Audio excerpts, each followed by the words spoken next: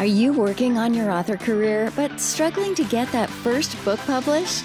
Does the goal of being an author seem too lofty? Or thoughts of having multiple books and making a full-time living are as fantastical as living in Cinderella's castle? Welcome to Discovered Wordsmiths, a podcast where aspiring authors can be heard. Join Stephen Schneider as he finds and talks to authors you may not know, but authors that have gotten their foot on the author career path. Hear what they've done to get there and where they want to go now. Settle back. It's time for a bit of inspiration and advice. Come listen to today's Discovered Wordsmith. Brought to you by Mind Architecture. Building worlds for your mind. Today on Discovered Wordsmiths, I have Colin. Leonard, how are you doing today, sir? I'm great. Thanks very much. Oh, please. Nope. My book was just released yesterday and we had a launch party the day before. So this is a timely interview as well. I'm all about the book at the moment. Nice. Awesome. All right. It's a launch party. Congrats. Was it fun? Yeah, no, it was great. It was Bridgescape Press, my publisher, organized it, and we had a good few people online, and yeah, just had a great time and a nice chat about folk horror. Nice. And that's the book Country Roads, which we're going to talk about in a few minutes. But before we get to the book, tell us a little bit about yourself, where you live, and some of the things you like to do besides writing. Cool. So I live in County Meath in Ireland, in a little rural, it's not even a village, it's in a little tiny cottage with a scrap of land that keeps me busy when I'm not writing, repairing the house and trying to keep the the field from growing too wild. Apart from that, I have a young family, so the rest of my time is taken up with their activities, which they are big into sports and music. So we get to bring them here and there, watch their matches and watch their performances. So Nice. it's a lovely age that they are at the moment. What do they play? Two of them play piano, one plays violin, and they play soccer and cricket as well. Wow, so. Nice. Yeah, I had piano lessons when I was young and still play music. So it's a great thing for kids. Yeah, definitely approve. Yeah, no, it is. It is fantastic to do it. So let me ask, with a family and everything, why did you want to start writing and why did you want to write horror? I've always been writing on and off from when I was a kid. I was always encouraged by my parents and my school teachers. We were made aware all the time that my grandfather was a poet. He had stuff published in the national newspapers. So he was a farmer and a truck driver as well, but he took the time to write poetry. Then leading into secondary school, I continued writing genre type stuff and entering it into competitions, some of which I won and got into the school magazine and that kind of thing. But life takes you in different places. Even though I did English literature in college, I didn't end up working in that. I did different things, traveled different places. But once my life became more settled and I got a bit older, I became more focused on trying to get published and concentrating on learning my craft a bit more and giving a bit more time to writing. Nice. Okay, so your book is called Country Roads and it's folk horror. Tell us a little bit about the book. So it's, as you say, it's called Country Roads and it's set in rural Ireland, in somewhere similar to where I live and where I grew up. It's about a guy called Luke Sheridan who moves to this place from the city with his wife and his baby, and he does that kind of at the behest of his old college buddy Declan Maguire, who's a local Garda. But it just so happens around this time there's a series of brutal murders in the area, and but it's coming from a supernatural element. There are some horrible creatures from Irish folklore that are creeping back into our domain. I love that. And I love my son has a book with Irish ghost stories he picked up when he was over there. And I'm imagining that you don't read this book to your kids. Oh, it's set right here by us and it's got monsters. Let's read it for bed. No, I did get a congratulations from one of my daughters, and she said, "I can't wait till I'm old enough to read it." And then it'll be on you, kid, not me. So Yeah, yeah. yeah, you remember that field you were in? Let me tell you about the monster I wrote about in that field. Yeah, Yeah. nightmares galore. Your wife will love you. You'll be on the couch Exactly. forever. And all this was true. Right. Based on true events. Yeah. So, why did you choose a horror genre to write, like, Horror. specifically? Ireland is very kind of spooky, I think. There's the weight of religion and that kind of Gothic Catholicism around, and then there's that mixed in with the sense of folklore and myth, things like the banshee and all that. So that was always around me. And then I grew up watching things like Critters and Gremlins and The Omen and all that. So, but as well, I think so much more writing than gets labeled horror is horror. I see horror as nearly anything that's a bit off, that's in a minor key, the kind of music that appeals to me, TV shows and all that, that mightn't just be labeled horror, but I think they have a horror element. If you think of things like musically, Radiohead, the Pixies, all that, just a little bit off. And I agree, especially for movies, music is huge, but horror is just so broad that Yeah. you can have multiple types of stories within horror. And it's easy to get horror elements in lots of other types of stories if you're not straight horror, too. That's a benefit. Yeah, exactly. And even there's so many different types, whether it's slasher or ghost stories or, but yeah, no. Apart from that, I just like giving myself a good fright. And I like that you used elements from Ireland because Ireland's got a great history of supernatural folk stories and things. You've got a lot to draw on from the country. Yeah, absolutely. I try and base most of my work in Ireland, just apart from right what I feel there's so much here to explore Right. in that spooky sense. Agreed. Agreed. What type of feedback are you getting from readers other than your kids? No, everyone seems to like it so far. Of the ones that I'm reading, I'm not going to read the bad ones, but they're focusing a lot on the fact that it's a small town horror with unlikable characters, a creepy imagery. And it's funny, I wouldn't have described it as small town horror so much because our small towns over here are much smaller than American small towns, but it does have that sense of a community and how they clash against each other and how, so I've based a lot of things on warring characters against each other as much as against the evil elements in the story. Nice. Nice. If you were given a choice between movie or TV show, what would you rather turn this into? I would see this more as a TV show, to tell you the truth, and it's because it's multi POV, and I first envisioned it as episodic. Okay. I see it like those little mini series from Nordic countries or the UK, things like Katla or Requiem, that kind of low budget, grainy, acted but spooky vibe to it. So Right. no, I'd see it as a TV series more. I love that you described it as grainy. That feel of that's a great description. I know Netflix uses tags, and that's a great tag that they should put on some horror. Yeah. It fits very well. So you mentioned multi point of view. That's a lot of times harder to pull off. Why did you choose to write multi point of view instead of focusing on one character through the whole book? Yeah, I that was just the way I envisioned it, and as well I would have been reading a lot of stuff that's the kind of thing that was appealing to me at the same time. So all the different characters popped into my head and I just didn't want to stick with one. I wanted to pop in and out of the others. And also some of the characters whose POV you're in die. So I wanted to have the reader a little bit on edge that they're not quite sure whether the head that they're in is going to be attached to the body by the end of the chapter.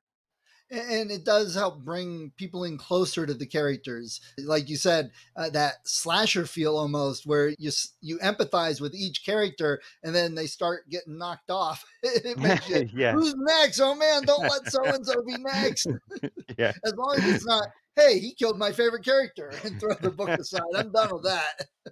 So, Colin, do you have a website that people could go to and check out your book? I do indeed. I'm at collyleonard.com. That's COLYLEONARD.com. Why Collie? ColinLeonard.com was taken up a long time ago by other people. I was one of the, do you remember when we had to get invited to get a Gmail address? I'm of that vintage. So Colin Leonard was gone, but Collie Leonard was still there. And since then, everyone started calling me Collie as well. But Nice. Okay. I love that. So, do you have any plans for the next book? I've written a few I've written a couple of novellas that I'm polishing up, and I have completed another novel, and I'm hoping to start sending that out soon once I complete edits on it. This one's really tight, single point of view, just to go completely the other way, and it's set in a city as opposed to the countryside. Okay, but it's still horror. It's still, oh yeah, absolutely, it's still horror. Nice. I love horror. It's my favorite genre myself. I Me sometimes too. don't read enough of it anymore, but it is my favorite. So let me ask you a couple other questions about hmm where you live in that. So growing up or as an adult, what are some of your favorite books and authors that you've read? So at the moment, my who I'm really into is Nathan Ballingrud. I think he's just amazing. He became the TV series Monsterland, the North American Lake Monsters is his Okay. collection of short stories, and it's mind blowing. I think he's the best writer working in the genre at the moment. Apart from that, there's an English writer called Tom Fletcher, who has a story called Witch Bottle, or a novel called Witch Bottle, and it's very much in that folk horror vein as well. And I've read some of his other stuff, and he just writes exactly the sort of thing I'm into. I would read outside of horror as well, people like Emily St. John Mandel, who did Station 11. I don't know I if know you, that. Yeah. yeah. And J.G. Ballard was always someone I've been really into. Yeah, there's tons and tons, but Most of the writers are readers and have good lists of books to read. yeah. Do you have a favorite bookstore close to you that you like to go to? I don't have any bookstores close to me, depending on how you define close. Right. There's one about an hour away called Academy Books in Drogheda that I like to browse in, and they support local. Okay, nice. I like to put links and maps so if people are going to the website and going to any of these locations where we're mentioning books, they've got a bookstore to look up and go Oh, to and cool. support, which I totally push people support bookstores, go to bookstores on vacation. So we're going to talk a little bit of author stuff, but before we do, if somebody stopped you on the street and said, hey Colin, I hear you wrote a book, why should I get your book and read it? What would you tell them? I would say if you want to read something that's set in a creepy Irish setting with a feel of wrongness creeping into the contemporary society from ancient evil, then give this one a go. Ancient evil. I love that. That's one thing. We talked a little bit about folk horror and the rich history of some of the creatures from Ireland. We don't quite have as much of that because the conquerors came and took over America 200 some years ago, wiped everybody else out. So we don't have that long history behind us with the monsters so much. We've got newer ones and we've usurped things like Bigfoot. There's a long history with Native Americans with Sasquatch and Bigfoot, but you have to really dig. It's not part of our culture anymore, which I think is a shame. other countries like Ireland, you do get that as part of your mythology and culture. We don't have it quite so Yeah, much, unfortunately. exactly. And a lot of that stuff is passed down through generations. My grandparents would have told us spooky stories and passed them down. And there's really good work, I think, being done here as well by the Folklore Commission, where over the years they've collected handwritten accounts and oral accounts from older generations about little myths and local legends and all that kind of stuff, some of which can be quite gory. Yes, yeah, and I think that's great. I love that. I actually do a horror movie review podcast with a friend, and we've watched movies from all over the world. And there's some really great ones from Ireland, Scotland, other parts of England, Turkey, and various other places. And I love seeing some of the difference in how different countries perceive the horror and supernatural. Yeah, no, exactly. There's a bunch of good Irish horror out at the moment. There's a movie called You Are Not My Mother, which is based on the Changeling myth as well, which is very scary if you haven't seen that. No, And I know the myth. I haven't seen the movie. yeah, no, it's very grim, that movie. It really captures a certain essence of urban Ireland as well. So Nice. I'll have to look that one up. We did watch Grabbers, which was set in Ireland. You know that one. I do, yeah. And it's funny, some of Irish horror as well does have that comic element or that absurd element to it as well. I think we go two ways. We either go nasty and absurd or sad and grim. Yeah, that one cracked me up. Obviously, I'm not Irish at all. I've not been to Ireland, but you got that stereotype. Americans have stereotypes, different countries. Everybody has a stereotype of people from other countries. So, what are you going to do if you have aliens invading Ireland? You find out that they are basically allergic to alcohol and they can't suck your blood. So, let's all get drunk at the pub. And it was just that premise was hilarious to me. Yeah, exactly. No, it's very good. Okay, so there's the book. Let's talk a little author stuff. You mentioned, well, before we get to that, what are some things that you've learned in your writing from when you first started to now that you're doing different or that have changed?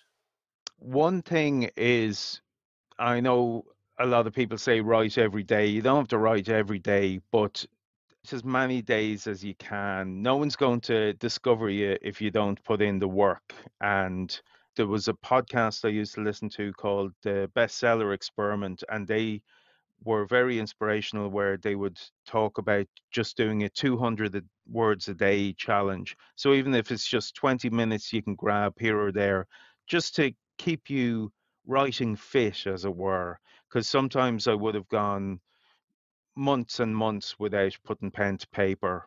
And on that same topic, I discovered ways to be able to write all the time. So whereas before I might have needed to be in a particular setting, sitting down with a laptop or whatever, I've learned to write on the run, whether it be in car parks or snatched moments of any day.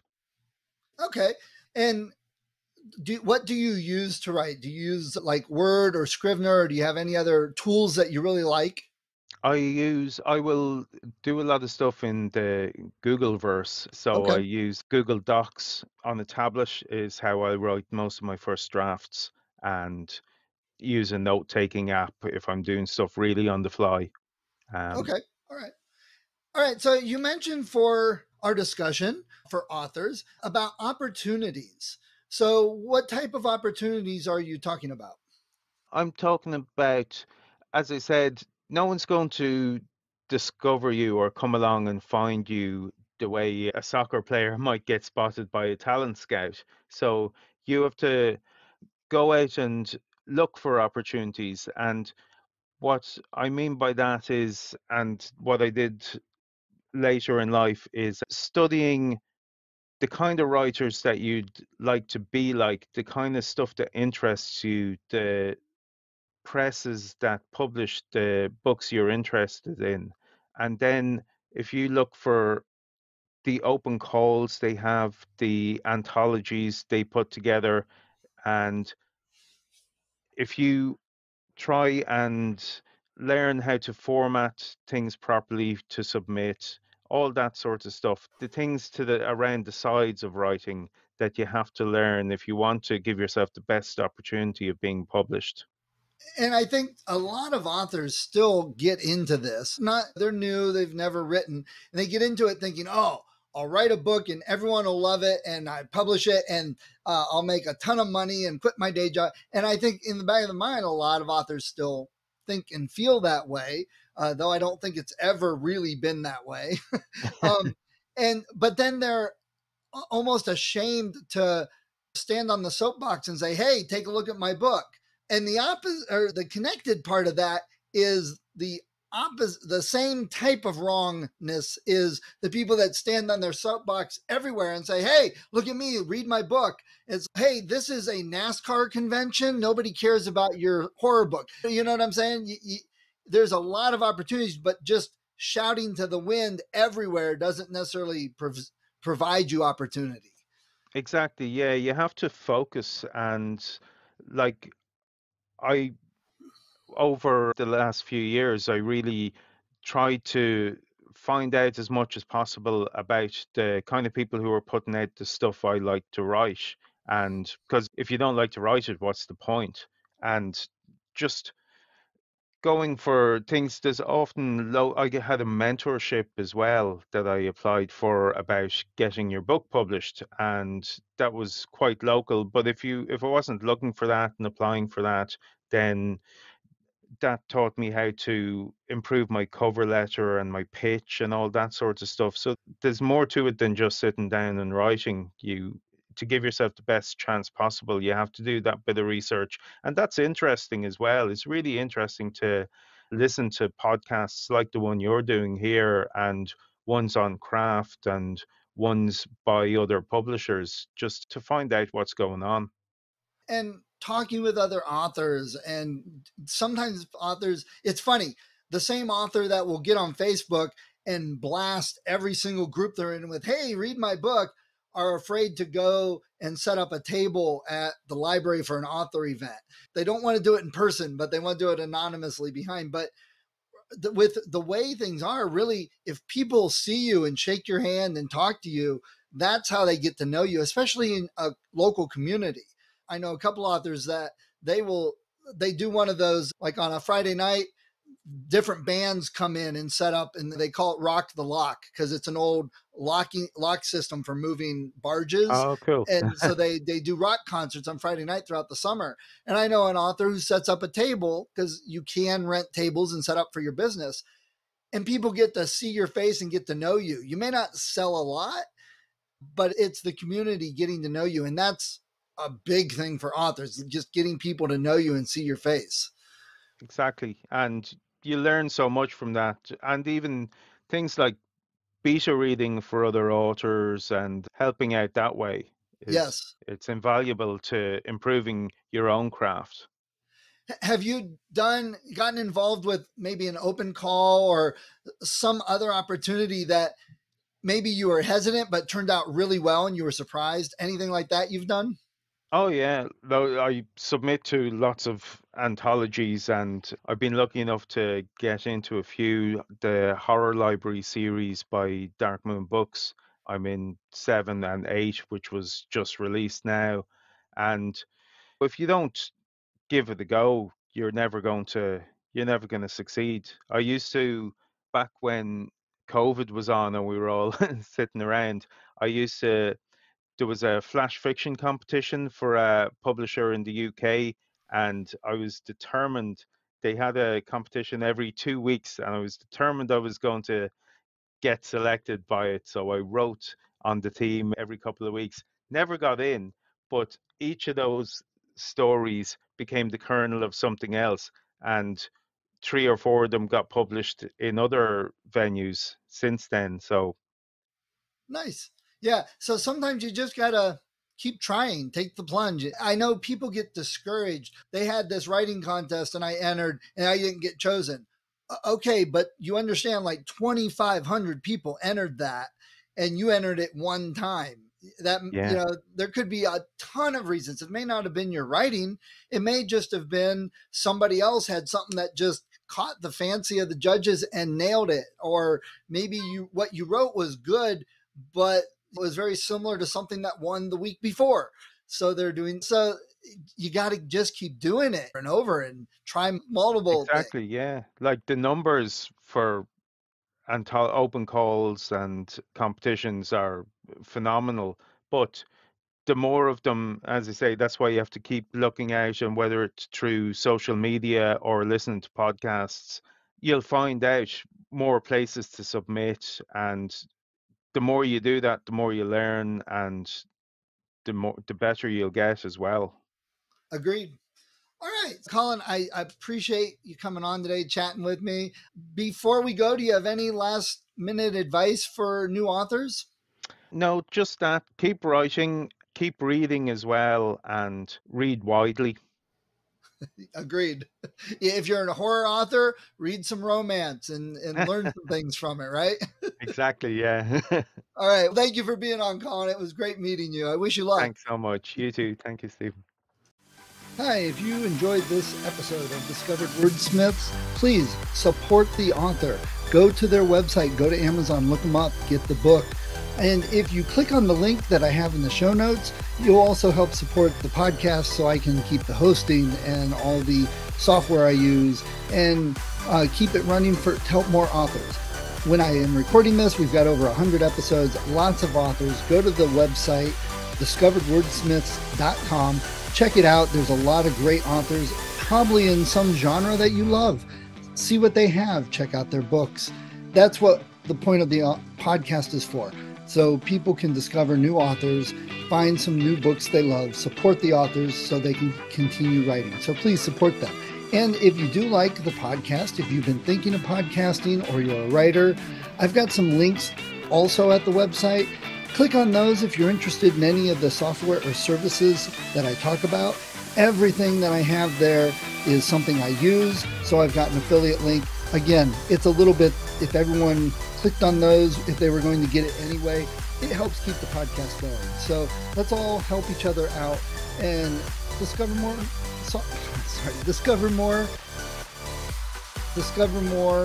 authors to read.